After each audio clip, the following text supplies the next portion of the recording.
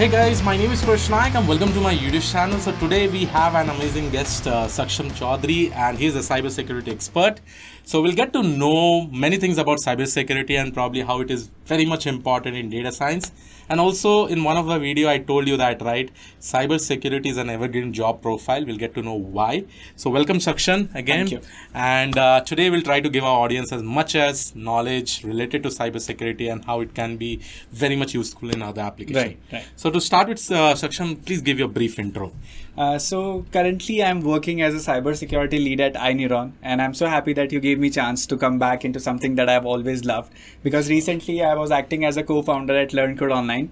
And then I always wanted to, teach people related to cybersecurity, which is what I was doing. I was giving trainings to a lot of government officials, and I was exploring a lot of parts of cybersecurity related to system security exploits. And I've been researching on them from quite a long time to web security. And I have been hitting a lot of bug bounties in a free time right from the college time. So that has helped me quite a lot. So how much money you have earned as a bug bounty till now? Good enough to live a good life, actually, because that's how I was living my life earlier on. So that was a very comfortable zone, actually. Okay. Now coming to the next question, probably this is very much important for the audience. Right. What is the importance of cybersecurity in any technology, let it be? Right. See, I believe you must be having a lot of audience related to data science. So I believe there is no cybersecurity organization existing without any data science people. There are two kind of people over there. One is the red team. Red team is the offensive one. And the second one is the blue team. So blue team are you people only. You are analyzing about the data. You're analyzing the threats. You're analyzing how the operations are done. You're predefining their methods. So basically you are blocking the people like us with the automation. So that's the beauty of data science, actually. Okay.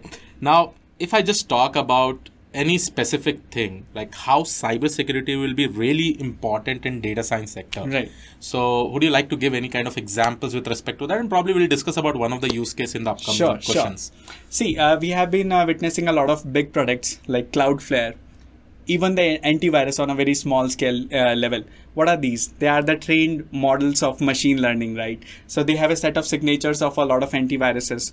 And if you talk about the Cloudflare and these kind of, bulletproof security tools, what they are doing, they are analyzing the threats first of all. They are analyzing the patterns of hackers like us, and then they are stopping those patterns. So big companies like Sophos, they are providing endpoint solutions, SolarWinds, they all have the data science engineers, and they are making their products better. See, we can find the ways to hack, but you can recognize us and you can make people secure. For that, we need a client, right? Yes. We need a solution for that. And you are doing that pretty well with the automation. So we are not surviving without you. Okay. So in short, cybersecurity and data science are also bye-bye. Bye-bye kind of connection. We both have valued something that is called as data. So we both have realized that data is gold. And that's the time that we are coming in. Okay. After the data was actually coming up into the market, a lot of programming languages are coming up. But before that, the run of data is coming up. So we are securing that, and you are putting that in a very fruitful way. So which is why we are bye-bye, data league. Okay, perfect. So if I talk about some of the roadmap, like if a fresher also wants to get into a cybersecurity, right. So what do you think the roadmap he should follow, the learning process to get into cybersecurity? Right. And if you probably get into cybersecurity, irrespective to any technologies, you'll be able to work anyhow. Right. So what should be that roadmap? A lot of people must be doing this FAQ on YouTube as well, how to get started with the cybersecurity, and you must be getting a lot of explanations like you must get started with Python, Linux. But what I really feel is that cybersecurity is not a set of thing that you can learn. It is an art, right? In order to understand that art, you gotta have to learn the basics of internet first of all. You should have the love for technology, and then you should have the fundamentals of technology. For example, you should know what exactly the port is. That has nothing to do with programming, but it will actually eventually make sense to you when you will realize that what kind of ports are opened up, what services are there. So that is related to networking again. So then you can go with the Linux fundamentals again. Then you gotta have to know about the protocols of the internet. So these are the father-like things of internet, or you can say the machines that you need to know. They are the raw fundamental. That will make sense to you. I think we say HTTPS as 443 something. some kind of port will always be available for that, right? Right. So we have the status request for that. We have 5 set of status codes for that, starting from 1 to 5. That will make you analyze that is it a 200 OK request? What are packets actually? These are the fundamentals. In college we read that a set of packets makes the connection. But what is inside that packet? You gotta have to be curious enough in order to learn this art actually. So that's what. And recently, many hacks and all, right? It can be prevented because of this, right? Right. If you probably have a good amount of knowledge. Right. Perfect. And if we talk about how to get started with the cybersecurity, what I did, I explored all of the domains. I went into the 360-degree thing. If you will explore everything, then you will realize that which one is your forte. Some people like it with the web bug bounties. Some people like to do research on exploits. So how will you realize that which one is right for you? You will, if you will explore them, then only you will be able to realize that which one is your forte and like, this is my thing, I'm going to do this. So that's how you'll realize that. Amazing. Now let's talk. See, my audience is mostly into data science also. Right. So I would definitely want you to explain any kind of use case where you are dealing with cybersecurity and data science altogether. Right. So if we talk about a use case of any cybersecurity infrastructure, then I believe in 21st century it should be smart.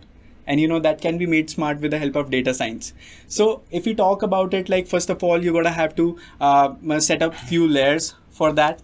So, and as I told you, you're going to be the players of the blue team. So you come up when we are done with our job by exploiting and doing the red type of things. So what you're going to do, you're going to set up 3 layers where you're going to be collecting the data. You're going to be sanitizing the data. You're going to be analyzing the database, the user applications and the user activity. And then you're going to sanitize that data. You're going to put that in a layer where we can actually see that what is the behavior of that, any database or user is. And then you're going to analyze with your machine learning model that is that a malicious data? Is that a malicious activity you are doing over there? After that, you're going to set the infra for the policies, which are really important. Because, if the decision making is done right into the machine learning as well, we are on a win-win situation. So this is the basic infra that all the big companies like FireEye, Sophos are following actually. So that is the thing that you can implement very easily in any software out there. Amazing. So I hope many of you have got the use case what Saksham is talking about. But in short, we definitely have to work together so that the data privacy thing is always there and we are able to protect the data itself from the external threat. Okay. Now, Saksham, this is an interesting question. See, when I finished my engineering, there were some of my friends who actually went to US and did their masters in cybersecurity. Now, those guys do not have a full-time job, first of all, but they are earning as a freelance and they are earning huge amount of money. Still they say me, oh, you're going to office 9 to 5. We work in some days in a week and we do our work within 1 or 2 days and we get a huge amount of money and rest of the day they are enjoying. I see them in Instagram and they're putting a lot of posts. So how do you think, people who's getting into cybersecurity earn as a freelancer without any full-time job? See, even this is from my experience when I started hitting one of the bounty on Facebook. I got the $2,700 like 4 to 5 years back from now. So I'm pretty sure they must be full-time big bounty hunters. This is the one thing. On the platforms like HackerOne and Bugcrowd, the minimum bounty that you score is for $300, which is good enough. So if you are giving your 28 days in a month very dedicatedly and you are just finding 5 bugs, then you are making around $1,500 to $2,000, which is good enough to, run your lifestyle on a very normal level, you can say. And later on, when you'll have a collection of huge attacks, like if you learn more and more of attacks, it's like a dictionary of attacks that you run on some website in order to find the bugs. Then this score will be increasing. Eventually, when people will find the arbitrary attacks, or it was a small password combination attack that was found on Instagram recently. And that Chennai-based guy got $30,000. So I believe he can happily go on a vacation for like 3 to 4 months. Apart from that, you have the programs coming up that are the private bug bounty programs, like they are from the Cynic Red team. So these types of things are coming up. But somewhere we gotta have to stay updated. Why? Because people like you are stepping in. Like I told you that, people are using the more machine learning trained models. But until and unless we believe in this theory that security is a myth. So we will keep on learning, and you gotta have to train your machine as well to keep that learning as well. So that is definitely, we say that data is diverse. So we should keep on training our model, try to find out a way how we can protect things.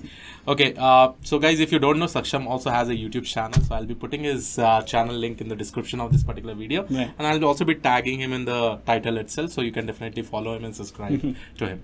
Okay, Saksham, one interesting thing, I think you're about to announce a course. Would you like to tell our audience regarding the course itself? Right, so we are launching a new cybersecurity master's course. The beauty of this course is that this has ISO 27001, and this ISO 27001 was recently launched.